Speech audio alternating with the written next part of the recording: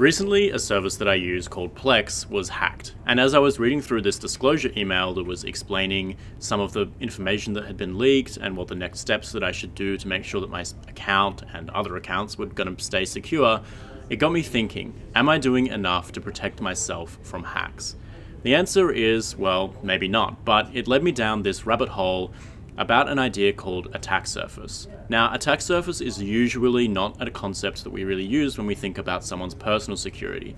It's more so something that we think of when we think about IT or a company or larger infrastructure and networks that need to make sure that their network is secure. But I think it's a concept that we can use for our personal digital security and privacy as well. So what exactly is attack surface? What am I talking about here? And I have a little metaphor to explain what attack surface is. So think about having a city or a town, and you want to try and prevent people from getting into this town, right? So this town has all this information about you. It has, valuable things. You want to try and keep people out. So you might put up walls around your town in order to try and stop people from getting in, right? So that if you go back to the digital world, that might be things like encryption or two-factor authentication that are going to try and stop the people that you don't want to come in and look at all of your information or take your things to keep them out. But of course, there are going to be ways to get through those walls. So an attacker might come along with a ladder and try to climb up and jump over the wall, and bam, they've gotten inside your city. Now, the idea with attack surface is actually reducing the size of that city, right? Because the smaller the city is, the smaller the boundary of the wall that it has to cover, the less likely it is that someone's going to be successful coming along and climbing over the top with a ladder. But if you have an enormous city with enormous walls, well, okay, you might be able to stop most of the people who are coming along with a ladder and trying to climb over the top, but eventually it's more likely that somebody's going to be able to get through. So that's the idea of attack surface, trying to reduce down the surface area that people can actually attack.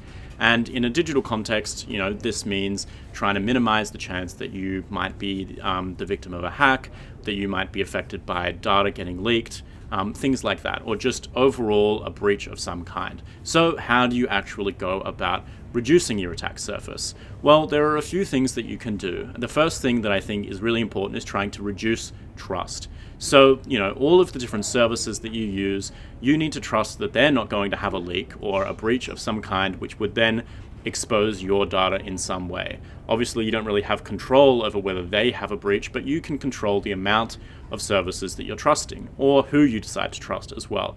Obviously, some companies, some systems are going to be more trustworthy than others, and you want to try and go for the ones that you back, not to just sell your data or have really shoddy security and end up leaking your data, or maybe even give you some level of control over your data yourself.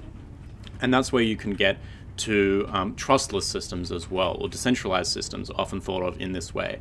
Basically, the idea, and this is an idea that we've implemented with Session, is instead of just having one company or one person or anything that's operating the entire network that you need to trust, basically not to mess up, you distribute that responsibility. And that way, no one person, no one server has perfect information about anybody. And so you don't need to trust that they're not going to leak your data because, well, there's not really any data particularly to leak. So it removes that element of trust. So where you can, using trustless systems over trusted ones is also a really good idea. The other thing that you should really think about doing is trying to reduce the burden on yourself. You don't want to have to go and dive into privacy settings or check storage settings to try and figure out, okay, well, is my data safe? Instead, it's a good idea to try and use services or apps or devices that have privacy positive policies to begin with, that are looking to try and protect you as well, basically batting for the same team as you, as opposed to somebody who's maybe trying to work against you or exploit your data for their own benefit. Another important thing that you can do is try to eliminate vulnerabilities. I know that a lot of you have probably already stopped using Facebook, potentially years ago, maybe even completely cut Meta out altogether and gone in and deleted your accounts or just stopped using them. But the thing is Meta still holding on to some of that personal information about you? Could it still be stored? And if there was a leak, would you be exposed? And you can take this idea and apply it to really any company or service that you use. If you've signed up for something, used it for a little bit, maybe decided that you don't really get that much use out of it, stopped using it, maybe even deactivated your account, but did you actually go and request that that data was deleted in any way, and make sure that your personal data was no longer stored on those services. And if you can't do that, it's still a good idea to keep track of where, which companies might actually have some personal information about you, so that, if you do see an article that pops up and says XYZ company has just had a data leak or a breach, you at least have some level of awareness about whether you're going to be affected by that. The other thing that you should really do is try to add barriers. Make it so that if there's some kind of compromise, some kind of leak, some kind of hack, that you can compartmentalize what is actually affected. So one really effective way to do this is by using two-factor authentication. This way, potentially, if one of your passwords is leaked, you still have the ability to deny an attacker getting access to one of your services. Another thing that's obviously really important is using password managers. Gone are the days of being able to use one password or even a handful of passwords for all of your accounts. You really don't want to be doing that. Use a password manager, have a different password for every account. That way, if one of them gets leaked, at least only one account is going to be affected. You only have to change one password potentially, and if you have 2FA, maybe that account won't even be compromised at all.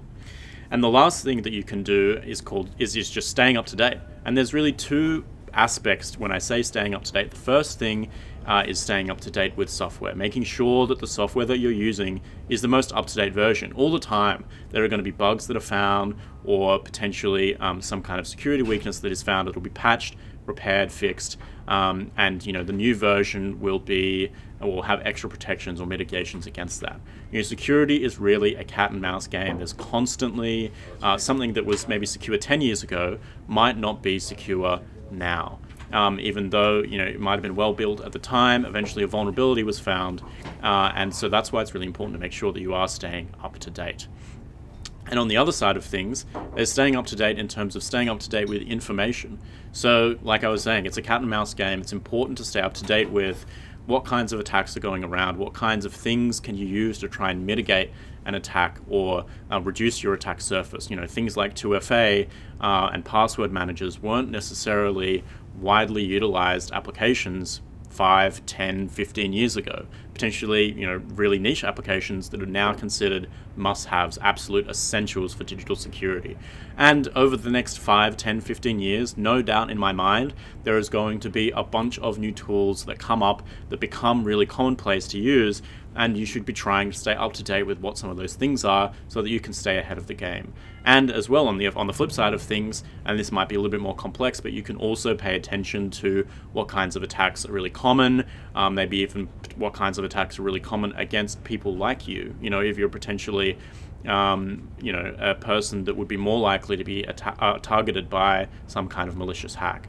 That way you can, once again, take the steps required to make it harder for those kinds of attack vectors to actually affect you. So those really are the 5 tips that we've got for you today to try and reduce that attack surface. It's a really interesting thing to think about, and you never know, maybe one day it'll really help you out and save you from a bad situation. So let us know if those tips were helpful, and until next time.